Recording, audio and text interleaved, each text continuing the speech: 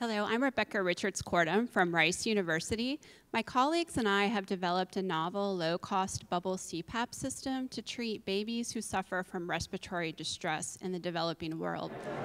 We know that in the developed world, bubble CPAP is a proven life-saving technology to treat respiratory distress.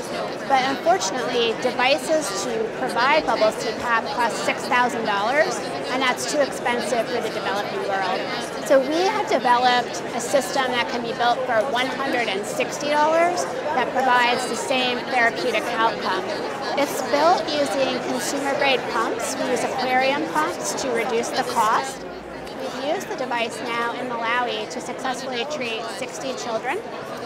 The proposal for our grant is to carry out a clinical trial to rigorously assess the impact of this device, and then to develop plans to scale up its implementation and manufacture at all district hospitals in Malawi.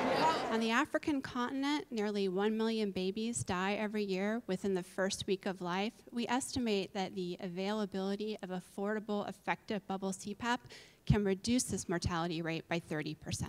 Thank you.